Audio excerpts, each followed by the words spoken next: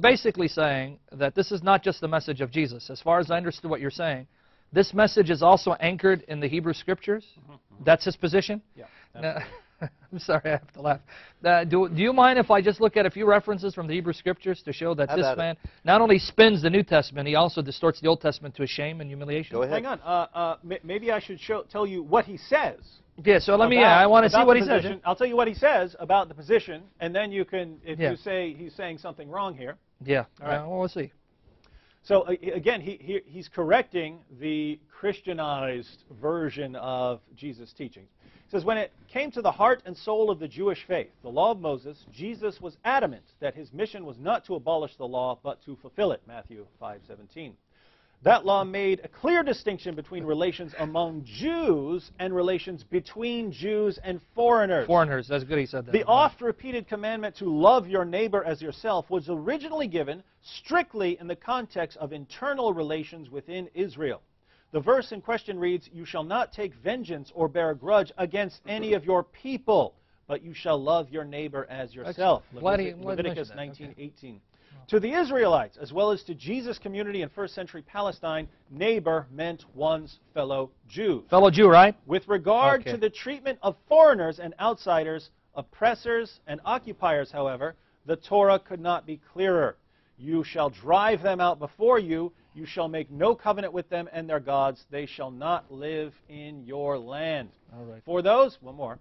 Yeah. For those who view Jesus as the literally begotten Son of God, Jesus' Jewishness is immaterial. If Christ is divine, then he stands above any particular law or custom.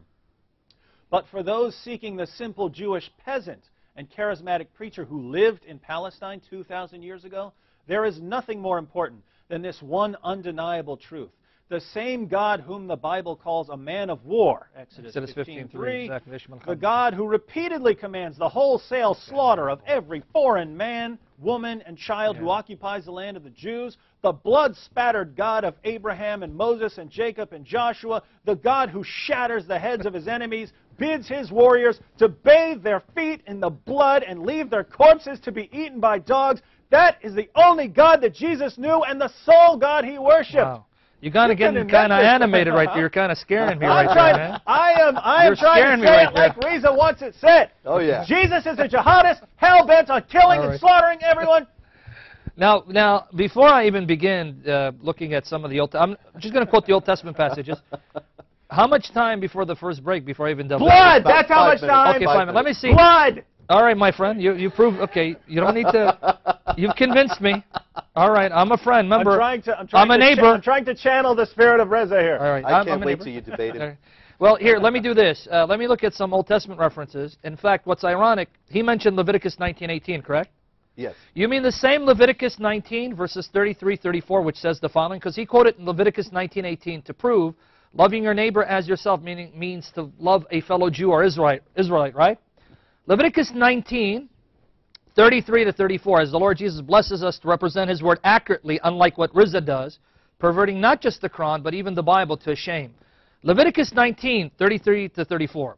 When a stranger resides with you in your land. Now, according to Raza, it should say, kill him, right? Wipe him from under the sun. When a stranger resides with you in your land, you shall do him no wrong. What? The stranger who resides with you shall be to you as a native among you, and you shall love him as yourself. What? For you were aliens in the land of Egypt. I am Yahweh, your God. Wait, hold on.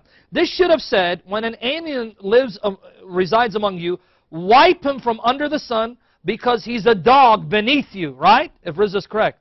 Let me just read it one more time in case Rizza's listening, right? In case Rizza's listening. By the way, this is not just important for that verse. It's because he says, "Love your neighbor as yourself," only applies to fellow Jews. Only, right? Yeah. Well, let me read it again. When a stranger resides with you in your land, you shall not do him wrong. Do him no wrong. The stranger who resides with you shall be to you as the native among you. You shall love him as yourself. For you are aliens in the land of Egypt, and I am Yahweh, your God. Could it be any clearer? So, you are to love your fellow Jews as yourself, but also you're to treat strangers as you treat your fellow Jews. As a native Jew, yes. But that's the exact opposite of what Raza says in his book.